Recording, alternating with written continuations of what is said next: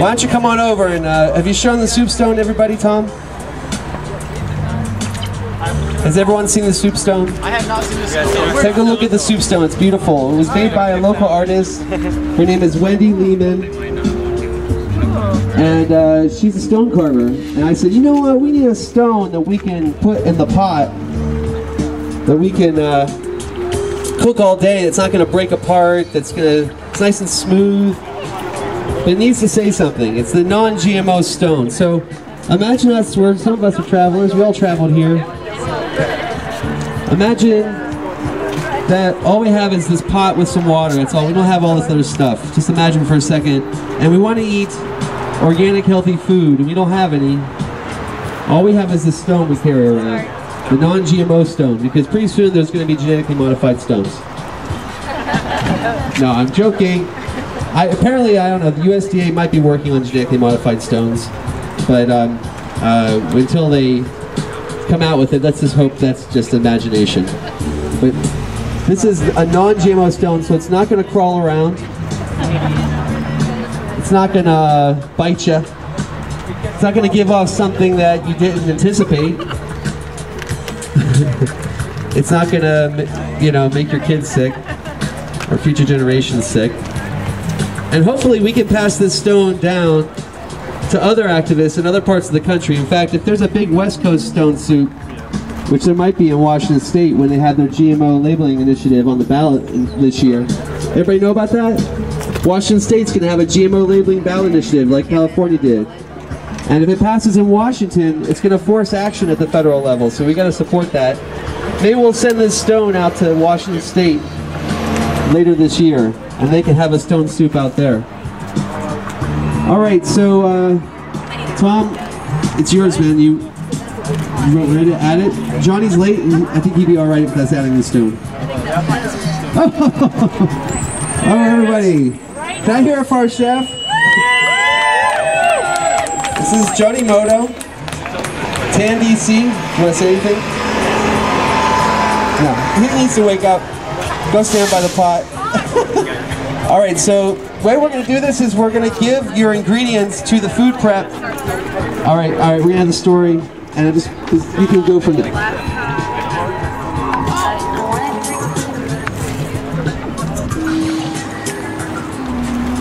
So we're here with our stone, our magical, magical soup stone. And the story of stone soup has been around for a long time. It started as an old European folk tale. And it basically follows this weary traveler who's traveling around in a time of great scarcity. And he walks into town looking for some food, looking for some place to sleep. A simple request of a traveler.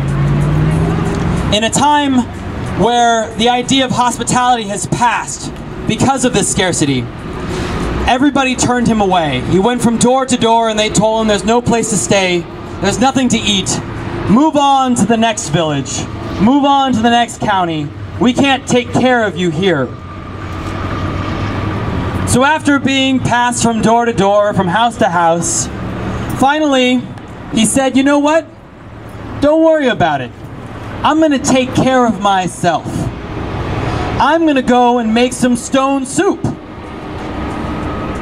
So word gets around that somebody has food, that somebody's making some food. There is food to be in the village. And he goes in the center, he goes right in the center of town, and he pulls out his pot, just like our large pot right here, and he starts boiling the water. And people start coming around and they're salivating, not knowing what's in the pot, but just knowing that there's food on the horizon. And after there's a lot of people around, just like there are all you guys here now, he pulls out his sash and reveals his magical soup stone.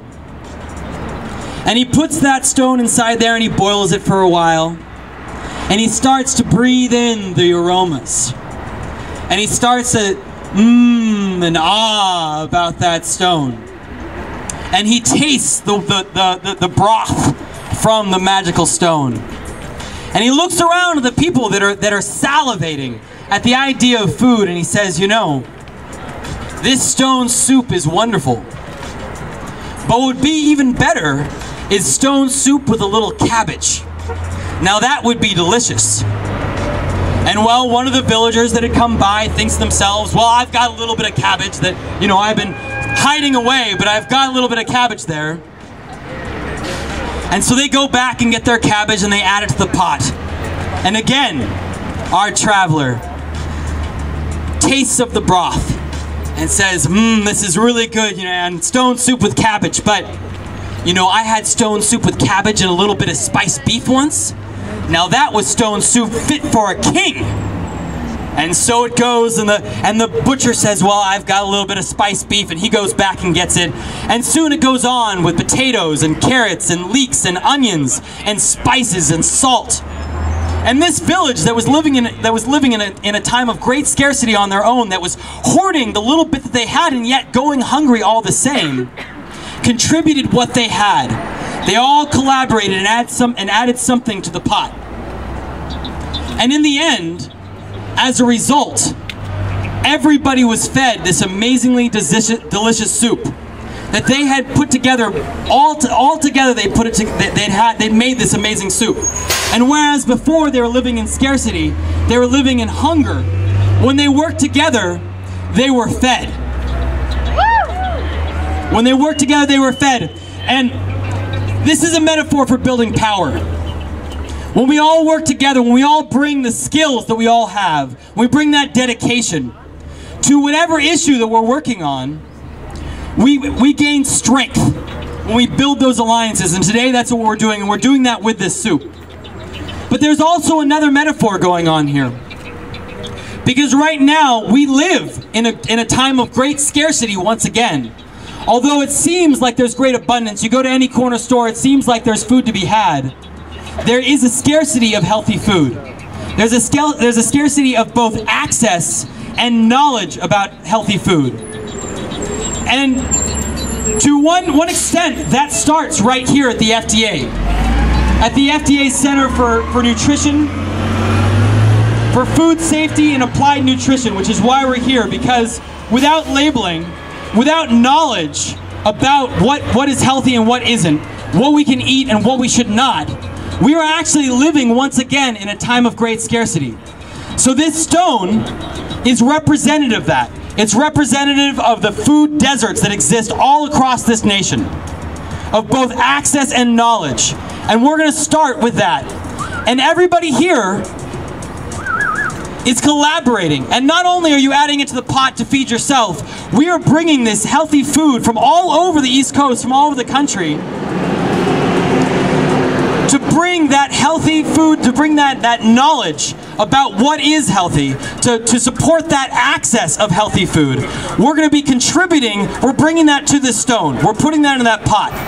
So we're making some medicine today. We're making physical medicine, and we're also making etherical medicine. And we're all contributing. And we're going to bring back, we're going to taste of this soup, we're going to fill our bellies with this soup, this collaborative soup with food that's come from all over. And we're going to bring that back with us to wherever we've come from. And we're going to bring back knowledge, we're going to bring seeds. We also have GMO-free seeds, and it's very important that we grow GMO-free, that we save our seeds, that we pass down heirloom seeds to the next generation. So we were going to be also exchanging seeds, that's just as important. We're going to be filling our bellies with this food, and we're going to make ourselves some stone soup! So I'm going to walk over, and I'm going to add the stone.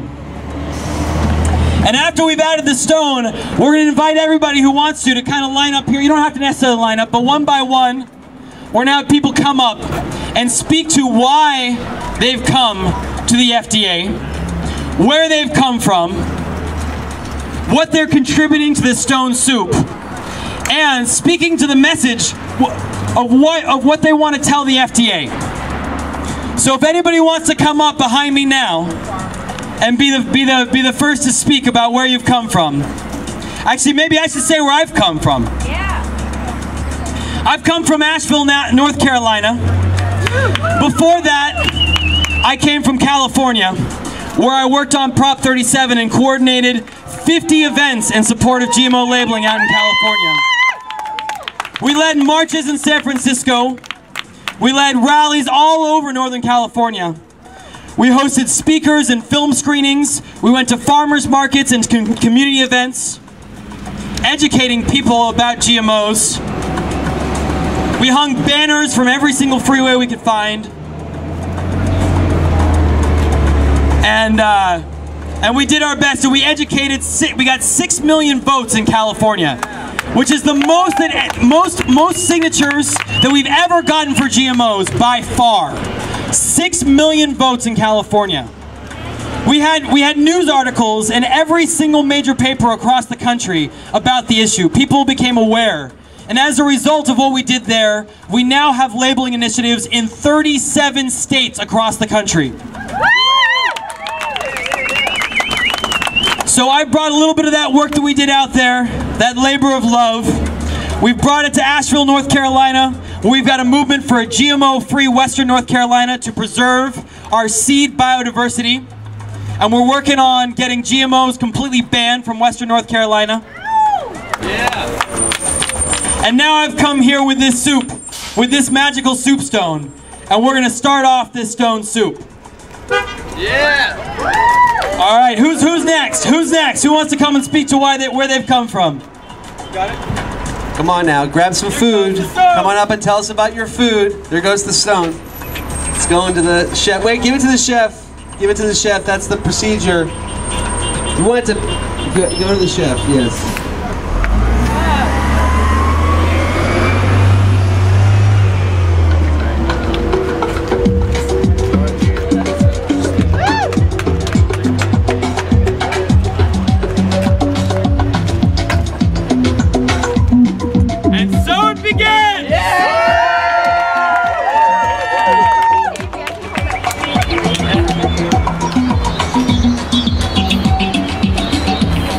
Some boiling music.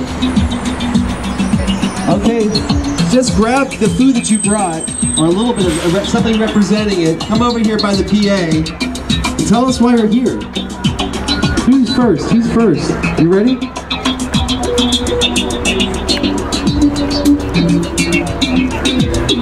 All right, let's get the live stream going. People in live stream world, thank you. Share the live stream. Okay, here you go. Introduce yourself. Sorry. Hello, hello. Hello. I am Aaron Weston from Hartford, Connecticut, Greater Hartford area. We teamed up with Food and Water Watch, GMO-free CT. We worked on getting a bill passed in Connecticut. It's voted out of the committee, so that's the best that we can do for now. We were at the LOB 13 hours, some people were there 16 hours, worked on it for months and months and months. And started with 6 people at Panera Bread and ended up 100 and something people at the LOB. So no effort is too small, so get it in. Each carrot counts. So take care of yourselves all. Peace to all. Namaste. Yeah. Good morning, brothers and sisters. My name is Deborah Cohen. I'm from Wethersfield, Connecticut, one town south of Hartford. I'm here representing GMO-free Connecticut. I'm here representing Occupy Hartford, and I'm here representing what really needs to be done on behalf of all the other people who couldn't be here. I think the main reason why I'm standing here talking to you right now is because I cannot get over the sheer arrogance of Monsanto, thinking that they are in any position to own seed. No one owns seed. Seed is given to us by our mother. Our mother is the only one who can give it to us. My anger, my absolute rage at the FDA, and particularly at Michael Taylor, is that they are perpetuating Monsanto's ability to do this to us. It has to stop. Evil is evil.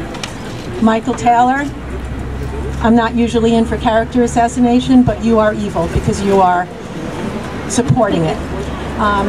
Have a wonderful day, everybody. Oh, and one more thing, if you'll allow me. Please go home and boycott absolutely everything that has any GMO ingredients. Thank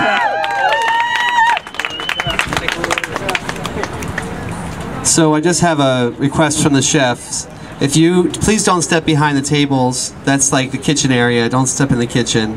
When you bring your food over, don't just put it down on the table. There might be a clean spot where they're cutting. So just hand it to them, okay?